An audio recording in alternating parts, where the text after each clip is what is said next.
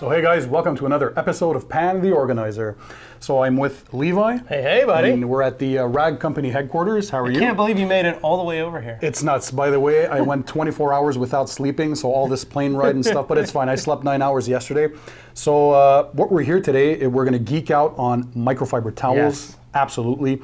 So Levi is the resident detailer at the Rag Company. He's been detailing for over 20 years, so he has the experience and knowledge, but more importantly, he knows all the specifics and the technical aspects of microfibers, because I, for one, before I knew all these towels existed, thought all the microfibers are made the same, but they're not, right? They're not. So there are a lot of differences, and what I want to do today for you guys, and I think this is an important video, is kind of demystify all of this. You're going to see in the end, it's not that complicated when you understand the basics. So we're going to go through a bunch of different towels, weaves, what is GSM, thickness, plush levels, all that kind of stuff.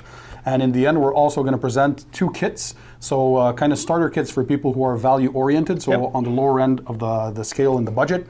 And also for DIY enthusiasts or people who just want the best of the best, another kit that we're going to suggest for you guys. So Levi, if you want to start us off and just talk about the specifics. Yeah, so we broke up, this is just a basic lineup of everything that we have.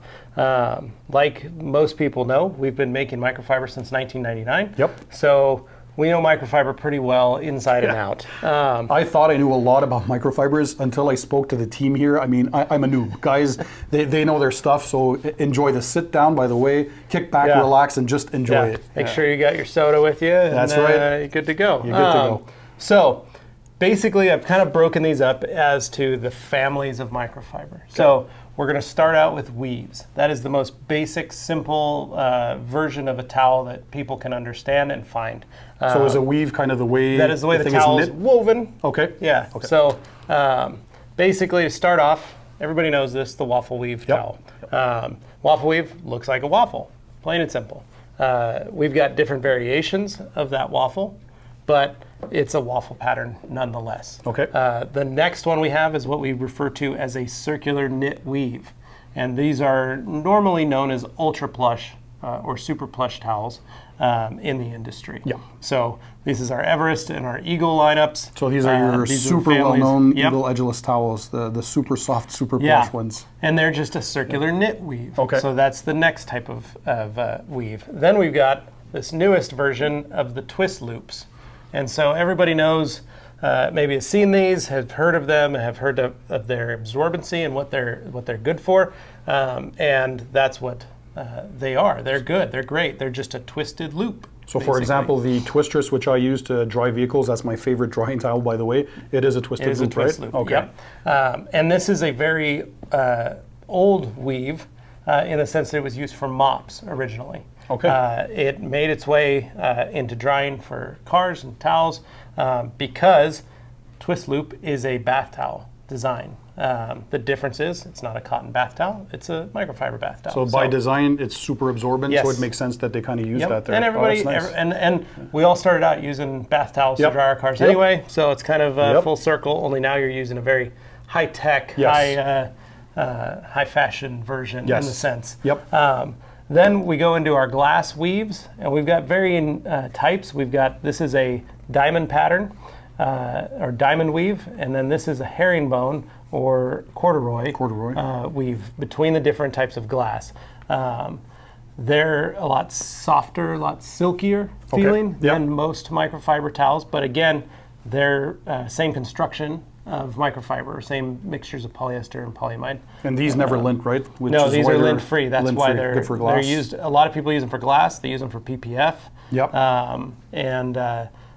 Some people, they just clean with them. They like the way those work. So. And this diamond pattern, I've never seen this before. This is new?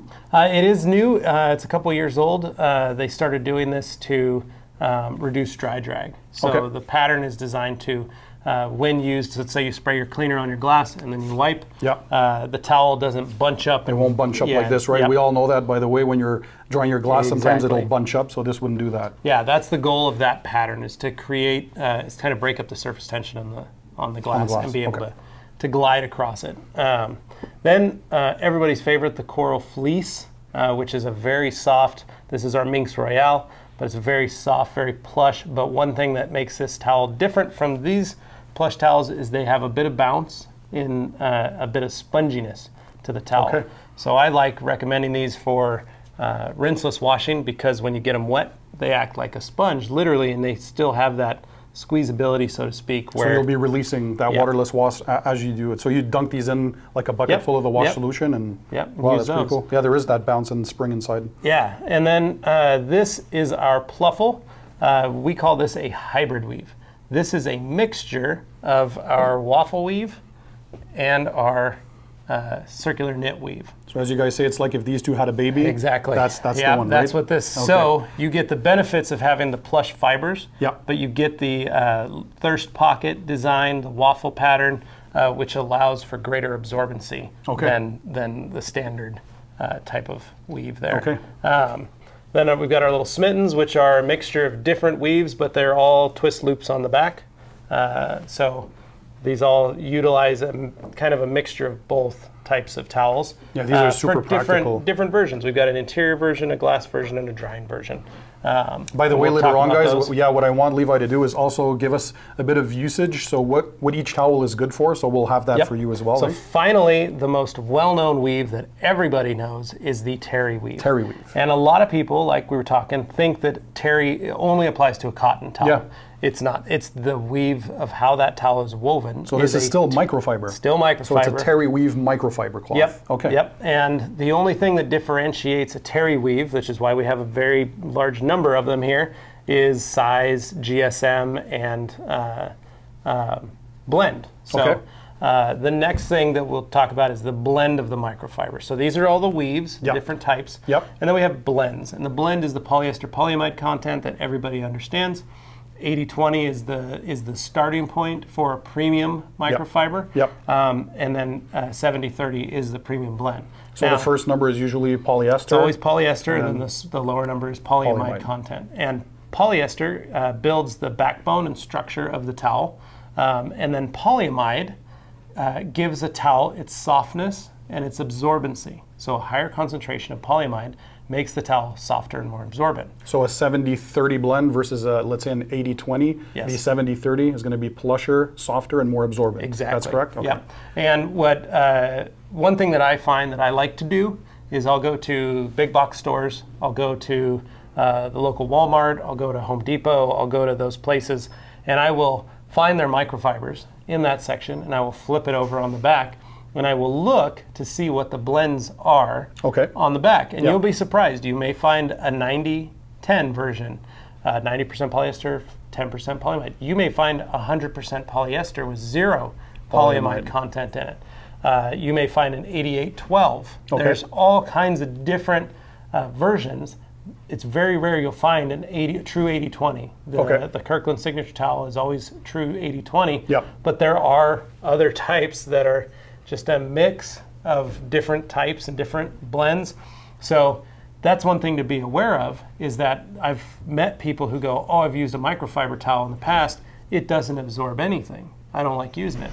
Well, you have the wrong blend, come to find that they are running something with a 10% polyamide content. Makes or sense. a 0% polyamide content. It's 100% polyester. Polyester on its own is not going to be an absorbent material. So that's one of the things to look for. And so when you buy it, the difference between an 80-20 and a 70-30 truly goes down to the absorbency and the softness of the towel. So is it a misconception to think that 70-30 is automatically better than an 80-20? No. So it's just the usage. A lot of people do, and we tend to think people go, oh, I have to have a 70-30. 70-30, yeah. Well, there are times where you don't need a 70-30. When you're cleaning interiors, when you're removing ceramic coatings, when you're doing your wheels, things like that, you don't need to have a 70-30 towel. You can get away with an 80-20 and do just fine. There are a number of detailers that only use 80-20 towels to polish and remove compounds, polishes, waxes, sealants, coatings, and have never had an issue. But there are detailers, I was one myself, where I found that on some paints, because after a while when you do a lot of different cars, you find that certain paints are very, very soft. And in some instances, an 80-20 towel will micro-mar the finish of a vehicle. And a 70-30 towel, because it's that much softer, it doesn't matter the weave, it just matters the blend, has a better ability to remove the product without marring the finish. So I always like to recommend to people that even if you only need 80-20 towels, you're doing your job, at least get a couple 70-30 towels, 70-30 blended towels, just to have on hand for when you run into that situation. It's not always a necessity, but it is always nice to be prepared and be ready for a situation when it arises. For example, on softer paints, like Hondas and Acuras are notorious for that. The clear coat is softer than, say, the German cars, like BMWs or Audis. And so it's just good to have that in your back pocket when you need it.